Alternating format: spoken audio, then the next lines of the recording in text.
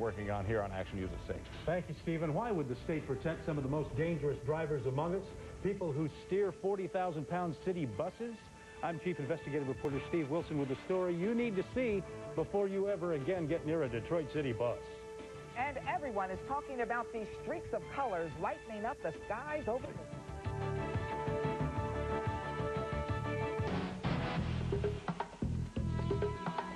Strange as it may sound, is Michigan state law actually protecting some of the most dangerous drivers on our streets and highways? Our Chief Investigative Reporter Steve Wilson joins us tonight with some disturbing evidence that shows that may well be the case. Which law are we talking about, Steve? Well, good evening, Diana. It's the Michigan Vehicle Code, a section that was enacted 55 years ago. And apparently, until now, nobody has ever questioned how instead of protecting us, it may actually be providing cover for some of the most dangerous drivers on the road. It's beautiful out. Stephen Grenier knows about dangerous drivers. An avid bicyclist most of his life, he was riding his bike home from work safely and lawfully on Gratiot Street in downtown Detroit when suddenly a 40,000-pound city bus literally ran him over. The bus approaches the rear, pulls to the right to a bus stop. Right, it's headed for a bus stop, but just runs him down right in the street, like a dog in the street, just runs right over him. He winds up under the wheel, gets spit out from the bus, and winds up on the pavement on his... Wondering if I was going to live or die. If you get run over by a bus, you know it could be the end of your life. Grenier was no stranger to riding a bike, even in city traffic, legally and cautiously. He'd done so without incident for 30 years until that. I remember the horn. I would move over as far as I could, but before I could, the bus was swiping the side of my bike, and I went flying, and the back wheels went over my pelvis area. It crushed me, and as I say, it's a miracle I'm alive. As you might imagine, with Grenier expected to be unable to ever return to his job that helped support his family, and disabled for life, there was a lawsuit. And that's when attorney Scott Goodwin stumbled upon how the record of drivers like the one who struck his client are routinely covered up and frequently protected from public view by state law. The first thing Goodwin did was ask the state to give him details of what is known about the bus driver's history on the road. Now, we ordered a driving record. I get this driving record, and it's a clean sheet of paper. Here's the sheet you got back. It's completely clean, and it says what? It says there's no driving activity for the last 7 years, which means she's had no traffic tickets. It absolutely says it's an all clear. But guess what? The people at Michigan's Secretary of State's Bureau of Driver Records knew much more about that bus driver's history than they ever revealed to attorney Scott Goodwin, or even to city officials who put her on the road every day, steering what can be 20 tons of trouble in your direction. When Goodwin got a look at her real record, the full picture, unedited by state record keepers. That one sheet of paper that said there was no history turns into 2 sheets of paper. Is this the document we're talking about? This is the absolute document from the Bureau of Driver and Vehicle Records from the Michigan Department of Secretary of State. Now compare for yourself the clean record the state releases on the left and on the right, evidence of accident after accident after accident, virtually all of them with city buses on city streets. In just 3 years...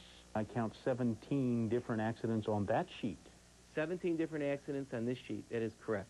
And back in Lansing now, the director of the State Driver Records Bureau freely admits nobody's supposed to see the real picture we've just shown you. So it's supposed to still be a secret. That's correct. And here's why. When they released the driver's edited record that said no driving activity for the last 7 years, it also said, parenthetically, prepared in compliance with MCL 257.733. Now, that's the state law enacted way back in 1949 that says the Secretary of State shall not release information relating to an accident on the record of a driver to a non-governmental agency unless the driver was subsequently convicted of or determined to be responsible for a violation in connection with the accident. 17 times she's involved in accidents, including some injuries, and in every occasion we're to believe that she was not at fault? People just keep running into her? That's what she wants everybody to believe. It appears from these police reports, and I know in my particular case, there was no ticket issued at all. And now that we've done some digging, turns out attorney Scott Goodwin never knew the half of it. Since she was hired by the city in July of 1999, bus driver Melvia Owens there was involved in not 17, but we've now confirmed at least 39 separate accidents resulting in at least 4 other injuries before she collided and crippled the bicyclist. Jonathan Reed is another one of her victims. I'm disabled permanently as a carpenter. He was just sitting here at this intersection waiting for the light to change when Melvia Owens' bus slammed into him from the rear, going maybe 35 to 45 miles an hour. Seatbelt broke, the seat broke in half. Then he says his head hit something causing permanent injury and leaving him able to work now only at McDonald's. Welcome to McDonald's. May I take your order? And although the law requires all injury accidents to be reported to the state, Melvia Owens' rear ender and others were not. And in all those accidents, Detroit police never once found her at fault, despite the fact we now learn Jonathan Reed collected a settlement of $52,500 city taxpayer dollars and was told to keep his mouth shut about it. Did they admit any guilt? No, not really. They just wrote you a check and you went away. Another Owens victim collected a similar amount, and how much more taxpayer money to settle Stephen Grenier's case? $1.4 million on behalf of Stephen Grenier. So we're at $1.5 million? $1.5 million have been paid out on behalf of the city of Detroit taxpayers that could have went to school books, that could have went to lighting, that could have went to street improvements, that could have went to crime prevention. And yet here we are, 2004, Melvia Owens still behind the wheel of city buses, still driving on down the road. As far as I know, she's still driving on down the road, causing carnage. Oh, yeah. There she goes on the 16 Dexter route early last Friday morning. The truth is that after Stephen Grenier wound up under the wheels of her bus, the city has allowed her to keep right on driving despite at least 8 more accidents. And get this, for months, city officials have sent her driving on the streets with an invalid license they never even discovered until after we inquired about her. It's a shameful and costly record of at least 47 accidents in just about 52 months. Overall, on average, that's a crash about every 4.7 weeks. A sorry score by any standard. I have a few questions about your driving record. How many accidents have you had? It's nothing she wants to talk about. Get off my coat. Sorry?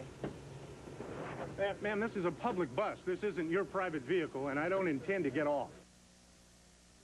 That's what I said to her just before she knocked me to the ground, jumped into another car, and sped off back to the bus garage.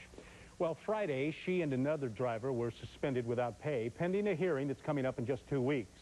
You know, this may be just the most unbelievable story I've ever reported anywhere, anytime. I mean, how can this be? A state law that hides such dreadful driving? And get this, for firemen, policemen, and ambulance drivers throughout the state of Michigan, even when they crash on the job and are found at fault and get a ticket, the same law provides for covering up even that from public view. Now, remember, the city was keeping track of all these crashes, but doing nothing because she wasn't getting tickets, and they kept finding her faultless in each and every one of these crashes. Now they admit they've been asleep at the wheel for years, and it's time for a new policy, they say.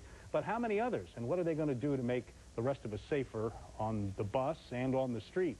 If you're shocked at what you saw tonight, just wait till tomorrow night. This story only gets worse or better if you look at it that way. It's just incredible. We have to wonder how many other drivers are out there with similar or worse records. Well, we've got the list today, and we're going to start looking. And they say they're also going to be looking, so we'll be back with that answer, hopefully by the end of the week. There's a service for the community.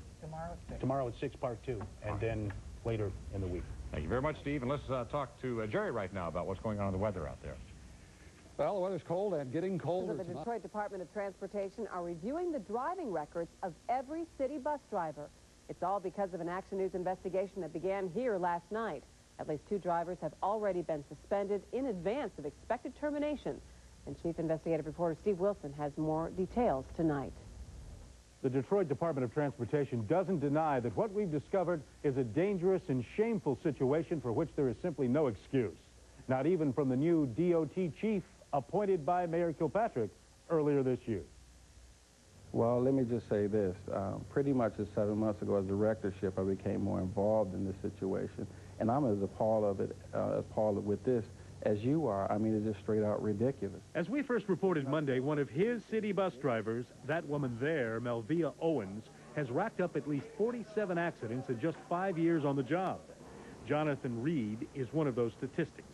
He was just sitting at a traffic light when he says one of these 20-ton city buses with Melvia Owens at the wheel rear-ended him so hard his seatbelt broke. Injuries forced him to drop out of carpenter school and forever snuffed out his plans to build himself a good future as a tradesman.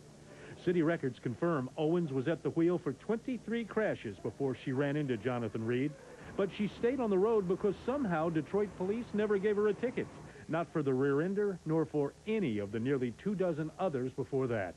Then she went on to crash 4 more times before she nearly killed Stephen Grenier. He was riding his bike down Gratiot Avenue safely and lawfully when suddenly Owens drove her bus into him and he ended up under the back wheels. It left him disabled too, but lucky to have survived at all. Yeah, I feel that was a miracle of God. That's all I can say, that it's his gift that I'm still alive. Again, Melvia Owens got no ticket, and even though city DOT officials knew she was crashing almost like clockwork, since her wrecks were all declared to be unavoidable, she kept on driving, steering city buses into accident after accident after accident, and never a ticket. My assumption is, for whatever reason, the City of Detroit bus drivers or the City of Detroit employees are not getting tickets. Why not? Because maybe it opens them to liability. She drove all this year Yes, on a suspended license. I agree. That's right. Since last December and until 5 weeks ago, Melvia Owens has been driving city buses and her personal car on a suspended driver's license. A state computer did what city bus officials did not. It saw dozens of accidents, flagged her as a potentially unsafe driver, and ordered her into an office like this one for retesting. When she failed to respond, her license was suspended until she finally did show up 9 months later, passed a written test and a road test, and got her license back. At the DOT, it was all a secret until our investigation prompted somebody to actually check. Once we found out about it, and actually, based on what I found out that you were investigating it, we ran our check, and a broken system. We found out the same things you found out. You see, even though they keep accident records like these we've obtained, who is checking the official state driver records that would show driving problems, a suspension, or revocation? We need an exhaustive check on every driver once a quarter. And we got, Has there ever been such a check to your knowledge? certainly I can't. Not to my knowledge, no. And even while Detroit cops, for some strange reason, have never, ever found Melvia Owens at fault in any of her nearly 24 accidents. Do you know how much Melvia Owens has cost the taxpayers in the city of Detroit? No, I don't. Only thing I know is the last one, where I think it was $2.9 million associated with the last major accident. Jonathan Reed collected $52,500. A similar amount went to another injured party, while Melvia Owens was allowed to keep on driving even after nearly killing Stephen Grenier. 2 years ago or more, and she's still behind the wheel? I understand that, and I agree with you. I'm angered by that as well. But understand, the safety board... Not nearly as angry as that man on the bicycle. Oh, no doubt. Imagine what happened to him. And I understand. And didn't you at least owe him the duty and responsibility after she did to him what the city apparently acknowledges with its settlement that she did to get this woman off the road and not let her drive 2 more years? Hello? Oh, I understand what you're saying, but keep in mind now, 7 months I've got to pretty much turn an overwhelming number of issues around quickly. That's what I have to do. I'm at a loss. I really, totally am at a loss that a person can have those many accidents. If you hurt somebody, you should have some accountability. And since our investigation began, lo and behold, the city has now identified Melvia Owens' roommate and former fiancé, Darrell Edmonds, as almost as dangerous behind the wheel. Here's his DOT record that shows 32 bus accidents that resulted in 3 injuries. And here's his state driver record from Lansing. Among what's noted here, 16 license suspensions. As soon as we learn this, we've automatically initialized a check of all drivers. This is something we got to get to the bottom of. A light bulb finally went off and somebody said, hey, we ought to check and see if these guys have a record like this? There's no doubt about it. I mean, you bring this to our attention. I admit to you that certainly. And I don't, as I say, I don't mean to sit here and beat you over the head with it, but my gosh, it's like, it's the most appalling thing I've ever seen. Well, I think... Would you agree? Oh, no doubt. There's nothing else I can do. It is ridiculous, but certainly I can tell you one thing. that these two individuals, based on their record, would never drive a bus in the city of Detroit again. Darrell Edmonds has refused comment, and at the end of her route last Friday, Melvia Owens also refused to speak before she pushed me, and in a heavy rain, I slipped and fell to the ground. Are you proud of this? Excuse me? You knocked me to the ground. Both drivers now suspended without pay, and they are entitled to a hearing that's scheduled for Friday of next week. Meanwhile, DDOT Director Norman White says he's checking the record of every other city bus driver, and I'll be at his office again Friday for an update to learn how many others like this are behind the wheel of Detroit city buses. Steve Wilson, Action News. Channel 7.